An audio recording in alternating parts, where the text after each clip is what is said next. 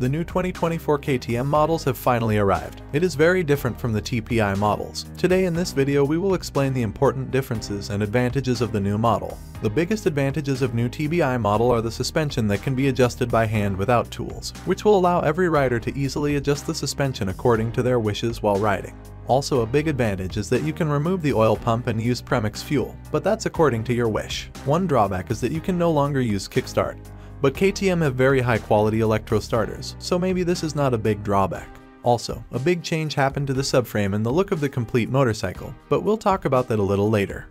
What is the difference between TBI and TBI? TBI stands for transfer port injection while TBI stands for throttle body injection. Each system has its pros and cons, but I definitely think TBI is a better solution than TBI. The only major advantage of the TBI system is that it passed the emissions test, but as far as we can see, KTM has finally managed to get the TBI to pass the emissions test. A big advantage is that you can remove the oil pump on the TBI model, so you can use premix fuel. While at TBI, it can happen that the oil pump fails and causes a lot of damage inside the engine. Honestly, I like to use premix fuel and be more sure that there will be no engine failure, while some riders prefer a system with oil pump because it is easier for them to use just fuel, and I completely understand them.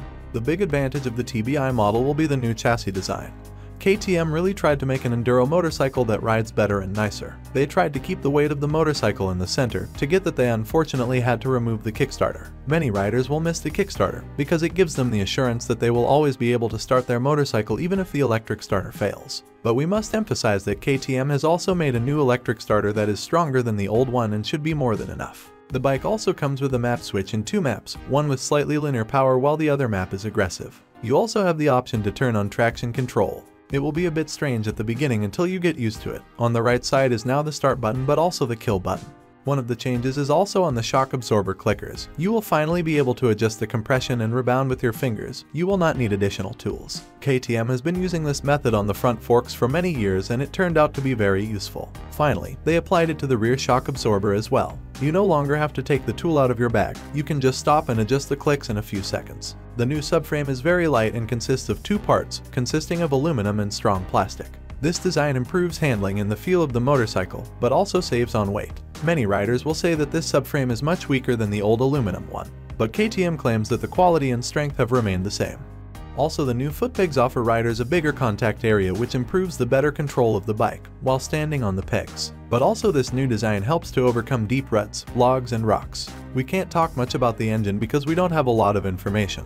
But we can say that this is really the top of technology and that KTM is really trying to maintain two-stroke motorcycles in life. The engine is very small and light, but strong and durable. Really, KTM engineers did a very good job.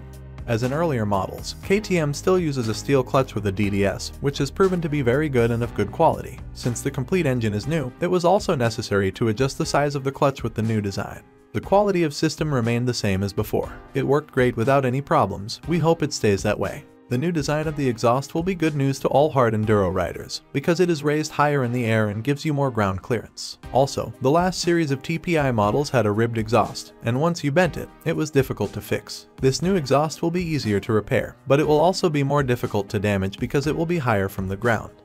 As in previous models, KTM retained the engine balancer. It reduces vibrations and allows the rider to relax and focus more on riding.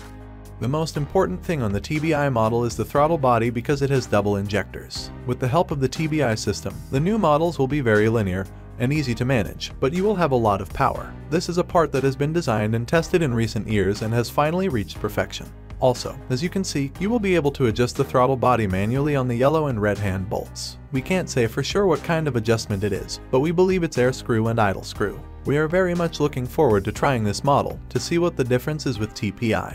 With the introduction of EFI, the power valve is controlled according to the throttle position and engine RPMs. Being auto-calibrating, there's no more hassle with incorrect power valve adjustments, with the EMS calculating the ideal position automatically. This results in linear and predictable power delivery at all throttle inputs. How do you like the new power valve that is electric, or are you more in favor of a mechanical system?